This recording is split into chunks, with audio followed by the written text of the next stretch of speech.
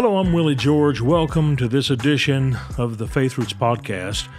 And this series, we're talking about how Jesus had a children's ministry. And I'm taking you through the Gospel of Matthew to show you the 7 different times where Christ talked about or ministered directly to children. And so here we're going to show you Matthew's Gospel, chapter 17, verses 14, 15, and 16. It says, "When they had come to the multitude, a man came to him, kneeling down to him and saying, 'Lord, have mercy on my son, for he is moonstruck,'" lunatic, but moonstruck is literally what it meant. "He has bad fits, for he will often throw himself into the fire and often into the water. So I brought him to your disciples, but they couldn't cure him."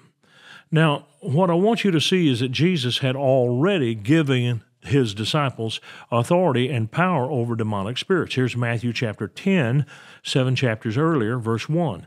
"When he had called his 12 disciples to him, he gave them power over unclean spirits to cast them out and to heal all kinds of sickness and all kinds of disease." So these guys had that authority. They just weren't capable of using it right then. I'll show you why in a minute. But they weren't powerless. In fact, there are times when some of the Bibles will put mighty Christ, powerless disciples.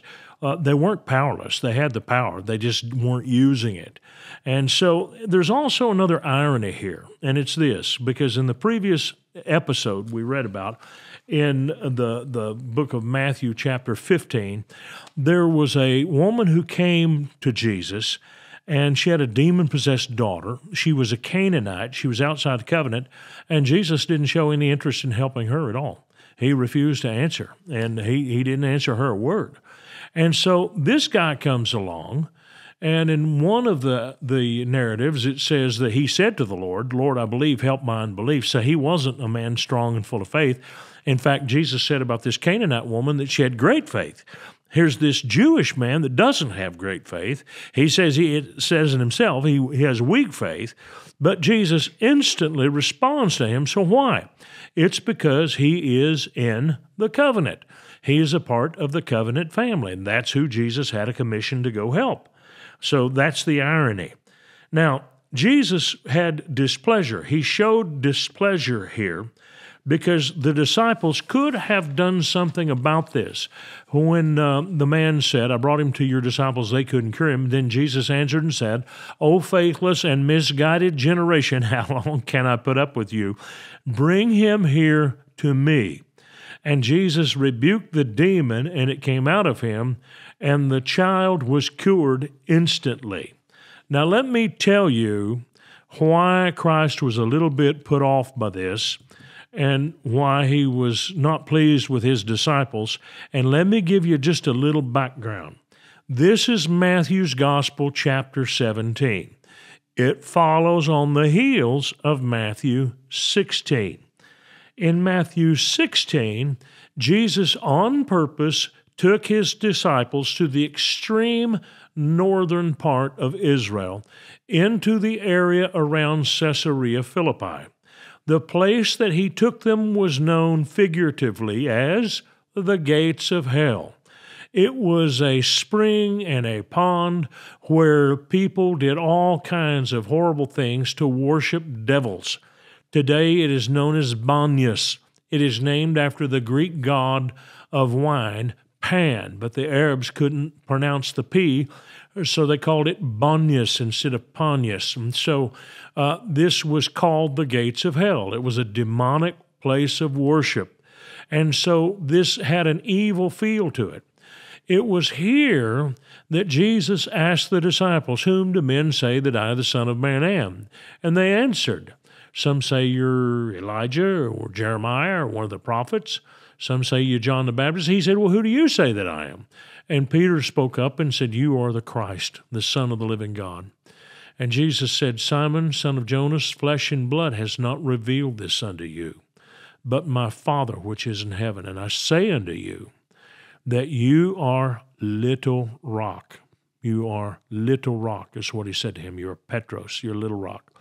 "But upon this Petra," this big rock, "I will build my church, and the gates of hell will not prevail against it.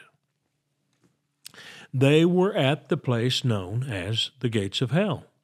And Jesus said that the gates of hell would be the place in defense. They're the ones with the city and the gates. It's not that we're holed up in a city and we're under attack from all of the demonic powers. So we don't need to think that way. We're the ones with authority and power. We have authority over the gates of hell. And Jesus said, you get this authority when you're on the Petra, when you're on the rock. What is the rock? Flesh and blood has not revealed this unto you, but my Father which is in heaven. In other words, revelation knowledge is the rock on which Christ builds his church. And so Jesus has said that if you have revelation knowledge, there is no demon, no devil, nothing from hell, nothing that's going to hell can stop you. You have power and authority over it. Now, immediately after this, in the early part of Matthew 17, Jesus takes three, Peter, James, John, and they climb this tall mountain. Scripture doesn't say exactly where it is, but it's very nearby where he just was. It would seem to refer to Mount Hermon, and I think it was for this reason.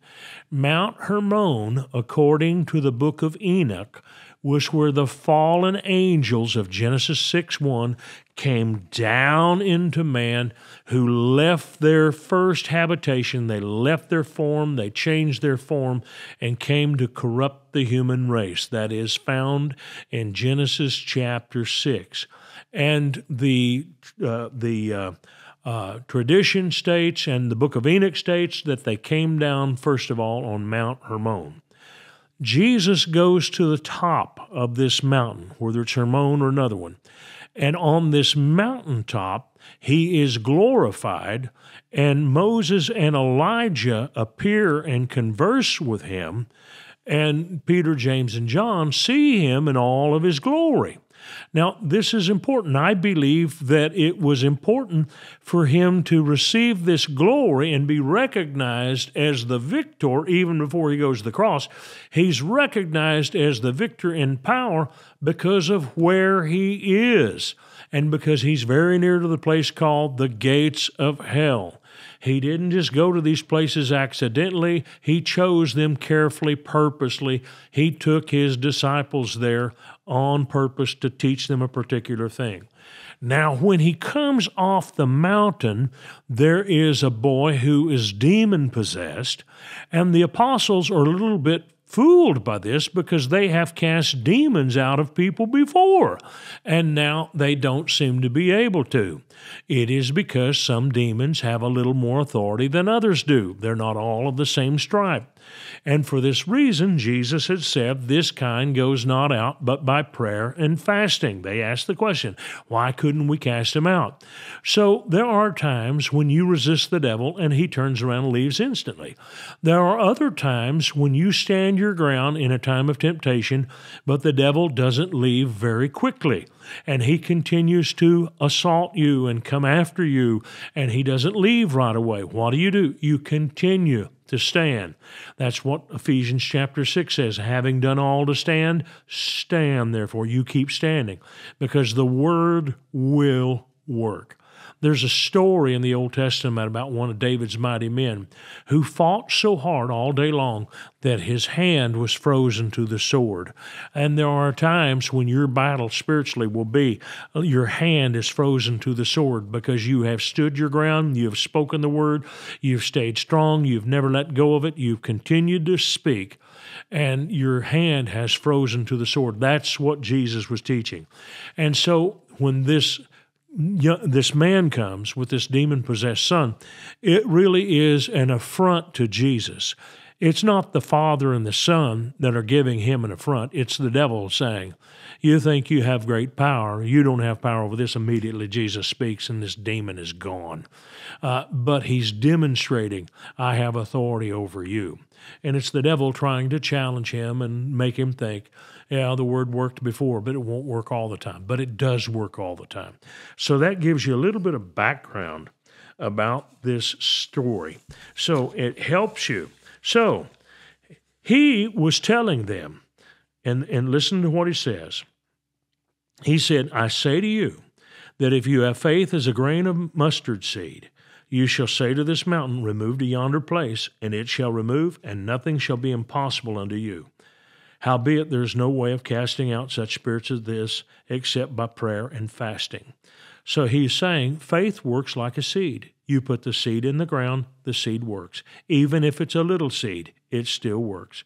In other words, the Word of God and the Scriptures work. You act on them, you put them in the ground, they will do their job. He also goes on to say, fasting will help you to focus. Fasting doesn't build faith. Fasting is a way to focus on the faith you already have. And so he's saying there are some times when you get into battles where you may find the need to fast so that you can stay focused on your fight and become even more convinced of what it is you believe. Focus is the aim of fasting. Well, this is such an important lesson, and I hope you've gotten something out of it, but it's another interesting story of how Jesus encountered children and how he demonstrated that God wants to bless kids when Satan oppresses them. See you tomorrow. I want to thank you for watching our podcast today. And if you really liked it, would you please give us a little thumbs up by clicking on that sign down below? And then I would encourage you to subscribe to our channel so you don't miss any of our future podcasts, because they're all going to be good. And if you would like to support us financially, either with a one-time gift or recurring gift, you can do that by clicking on the link below or going to myfaithroots.com.